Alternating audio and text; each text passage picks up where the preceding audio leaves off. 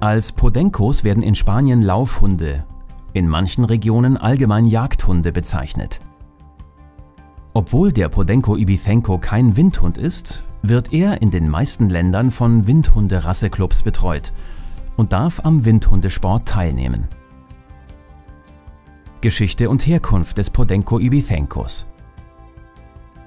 Der robuste Hund ist ein direkter Abkömmling eines der ältesten bekannten Hundetypen, des Tessem, dessen Abbilder bereits in ägyptischen Grabmalen in Form von Statuen oder Gemälden gefunden wurden. Darstellungen aus der Zeit um 3700 v. Chr. Zeigen windhundartige Vierbeiner mit Stehohren und Ringelschwanz, die dem heutigen Podenco gleichen. Einige Quellen behaupten, dass Karthager und Phönizier als Seefahrer der Antike für die Verbreitung dieser Rasse sorgten.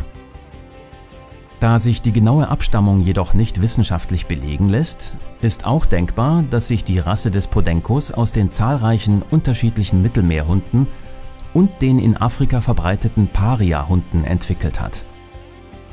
Eindeutig ist, dass der Podenco der jüngeren Zeit aus dem spanischen Raum, etwa von den Baleareninseln, kommt.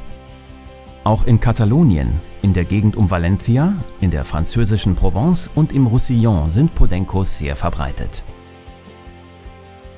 Erscheinungsbild des Podenco Ibicencos. Gemäß Rassestandard sollen Rüden eine Widerristhöhe von 66 bis 72 cm besitzen, während Hündinnen mit 60 bis 67 cm ein wenig kleiner sein dürfen. Das nicht festgelegte Gewicht des Podenco Ibicencos liegt zwischen 20 und 29 Kilogramm. Er erreicht ein Alter von 10 bis 14 Jahren. Weitere Varianten des Podencos sind der Podenco Andaluz, der Podenco Canario und der eher honigfarbene Podenco Português, wobei die beiden letzteren eigenständige, von der FCI anerkannte Rassen sind.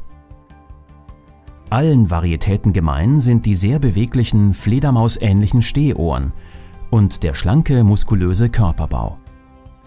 Der Kopf ist lang und schmal und im Vergleich zum restlichen Körper eher klein. Die kleinen, schrägen Augen sind meist bernsteinfarben.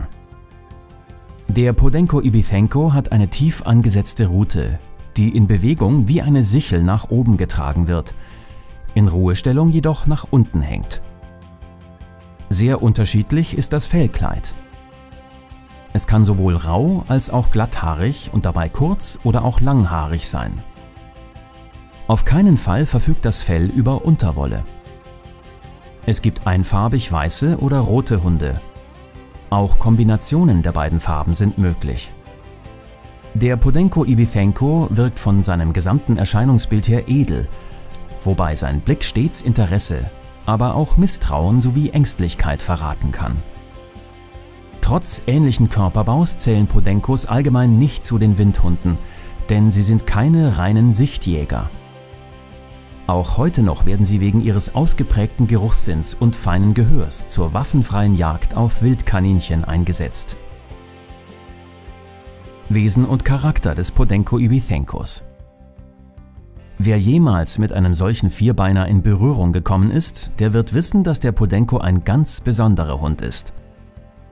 Er ist sensibel, verschmust und sauber. So leckt er beispielsweise sein Fell häufig rein. Manchmal ist er aber auch eigensinnig wie eine Katze. Zugleich hat er das Temperament und die Schnelligkeit eines Wildpferdes, gepaart mit dem ausgeprägten Freiheits- und Jagdtrieb eines Hundes. In der Regel hört er nicht aufs erste Wort, sondern testet aus, wann und wo der Mensch ihm Grenzen setzt.